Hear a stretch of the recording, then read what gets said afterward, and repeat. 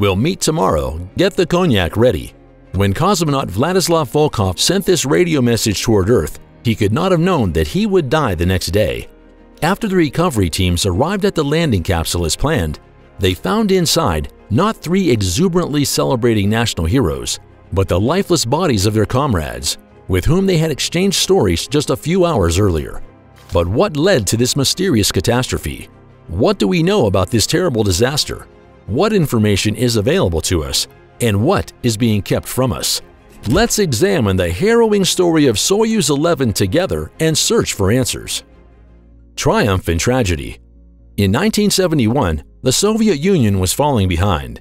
The so-called Sputnik shock of 1957 was already 14 years in the past.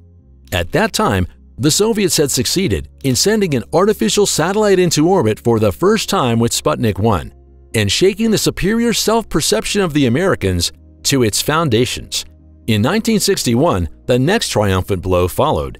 Soviet cosmonaut Yuri Gagarin became the first human to leave our blue home planet. But 10 years later, the tide had turned. Not only had the Americans managed to put 2 men, Neil Armstrong and Buzz Aldrin, on a foreign celestial body, no, between the years 1969 and 1972, one successful moon landing chased the other. At that time, the Soviets were secretly working on their own lunar program. But since the N-1 launch vehicle only produced false starts, and the designers could not cope with the situation after the death of Sergei Korolev, the final end of all lunar ambitions followed in 1974. In view of all these setbacks, however, we must not forget one thing. In another aspect, Russian spaceflight was ahead. Thus, the U.S. Air Force began already in the early 60s to work out its plans for the program Manned Orbiting Laboratory. Within the framework of this program, a spy station was to be placed in Earth orbit. When the Soviets got wind of the MOL plans, they in turn responded with the so-called Almaz program. The costly moon landings and the turmoil of the Vietnam War eventually led the American project to be canceled without results. The Soviets, on the other hand, sensed their chance to do important pioneering work in an unoccupied field, which is why they continued to pursue their goals undeterred. The Almaz program eventually became the Soyuz program, which included both civil and military space stations. On April 19, 1971, the time had come. Soyuz 1 was the first space station in history to reach Earth orbit, 2 years before the Americans followed suit with Skylab. The nearly 20-ton Soyuz 1 carried several telescopes, a UV measuring instrument, a spectrometer, and an electrophotometer into orbit, completed by a top-secret radiometer. While it initially looked as if the program would be a roaring success, the first setback followed on April 23rd. The crew that had just set out into space aboard Soyuz 10 failed to master the unprecedented docking maneuver with the space station. Although the cosmonauts docked with the station as planned, they were unable to establish a pressure-tight secure connection between their spacecraft and Soyuz 1. As a result, the men had no choice but to abort the mission and return to Earth in resignation. Soyuz 11. As part of the subsequent problem search, the Earth experts had to rely on speculation. Since the docking device had been jettisoned before re-entry, they could only assume that this component was defective. What Soyuz 10 failed to do, Soyuz 11 was supposed to do better. And had everything gone as originally planned, Alexei Leonov, Pyotr Kolodin, and Valery Kubasov would have departed into space in a timely manner. But it was never to come to that. A few days before the launch, X-rays revealed dark spots on Kolodin's lungs. Since the dangerous infectious disease tuberculosis could not be ruled out as the cause, the replacement crew had to step in. When Viktor Pasiev, Georgy Dubrovsky, and Vladislav Volkov soon found themselves inside the Soyuz 11 spacecraft, the latter cosmonaut could look back on any practical space experience. Despite this, the inexperienced crew set off for Soyuz 1 at 6:55 local time on June 6, 1971, and a day later caused cries of jubilation on Earth. The docking maneuver succeeded on the first try, making Pasiev, Dubrovsky, and Volkov the first cosmonauts in history to set foot on a space station. Subsequently, they succeeded in activating Soyuz 1 as desired and completing some experiments. However, doubts soon crept into the initial euphoria as a number of complications arose. On one occasion, the life support system threatened to fail. Another time, the cables of an experiment burned out and smoke billowed out. Moreover, since the Soviets had their own way of dealing with failures, it was anything but easy for the crew to report the problems to the ground station. The background: for security purposes, the cosmonauts were supposed to use special code words in such cases. But since the radio operator on Earth had not been informed of this, he only understood the station. In the end, however, the test that had gone wrong was discontinued. The ventilation took care of the rest so that the men could continue working in a smoke-free environment. The disaster. Damaged cables weren't the only thing that brought worry lines to the Soyuz 11 crew's foreheads. As the men took to the treadmill to exercise their endurance, the entire station began to vibrate slightly. And yet, all things considered, the crew stayed in Soyuz 1 for 22 days, 10 hours, and 39 minutes. In this way, the three cosmonauts were able to secure two records at once. Not only did they become the first humans to enter a space station in space, but they also secured the title for the longest stay in space.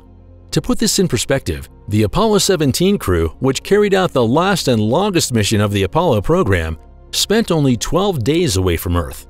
With the knowledge which terrible misfortune should occur thereafter, the last radio messages from Soyuz 11 seem all the more tragic. For example, in one of the last calls, the crew stated, "We are longing for Earth," and received a reply from the ground station, "We are waiting for you." On the 50th anniversary of the disaster, Russian space agency Roscosmos published the crew's last message in 2021. This was the last message Vladislav Volkov transmitted a few hours before his death. "We will meet tomorrow. Get the cognac ready."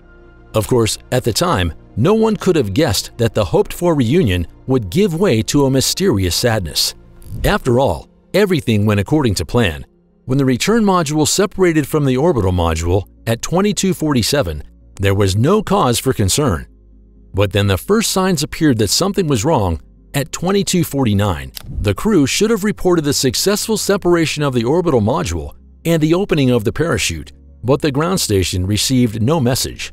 Prior to their return, the crew had been instructed to remain in the capsule after landing and wait for the recovery crew and medical personnel. So after the landing capsule had touched down on the Kazakh steppe at 11:16 p.m., the recovery crew arrived at the landing site on schedule and couldn't believe their eyes. Instead of looking at the beaming face of the space travelers, they saw only 3 lifeless bodies. When the capsule returned to Earth, Dubrovsky, Volkov, and Pasiev had already been dead for 25 minutes.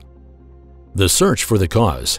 The recovery team immediately tried to resuscitate the men, but all efforts were in vain. But what had happened? What led the 3 cosmonauts becoming the first and so far only people to die in space? Well, a defective pressure equalization valve was to be identified as the cause of the catastrophe in the aftermath. This had already come loose during the separation of the orbital and the return module, and that at an altitude of 168 kilometers. This maneuver was originally intended for air supply when the capsule was near the ground. But because the valve detached far too early, the men's vital breathing air escaped into space. The fact that the crew did not send a distress call afterwards was probably due to the fact that in their desperate death throes, they tried to find the leak and switched off the radios to do so. It is conceivable that this happened because the men wanted to locate the leak acoustically. In any case, the open seatbelts of Dubrovsky's seat provided an indication of this. But it is possible that the cosmonauts were no longer conscious at this point. It is certain that the men died within a very short time. The crew's medical data, which was steadily recorded, showed that all 3 members suffered cardiac and respiratory arrest after about 110 seconds. The fact that the capsule arrived on Earth unharmed was again due to the fact that the landing was completely automated. The bodies of the space travelers were transferred to Moscow on the day of the accident and laid out in the House of Unions. After cremation, a funeral with full state honors took place on July 3, 1971. The urns were later interred at the Kremlin Wall. No cowards. From today's point of view, a fundamental question arises. Why did the crew of Soyuz 11 not wear spacesuits? Even more, why were there not even oxygen masks on board the landing capsule at that time? Well, the Soviet designer and rocket pioneer Vasily Mishin justified the decision not to wear the spacesuits as follows: "I don't want cowards on board my spacecraft." Beyond this questionable justification, however, this decision still held a practical benefit. Cosmonauts not wearing spacesuits simply take up less space. To the outside world, however, the decision was justified primarily by the great safety of the Soviet spacecraft. In contrast to the Americans, there would simply be no need for gas-tight protective suits. After the accident, the question of guilt was raised. Could the crew have averted the catastrophe on their own?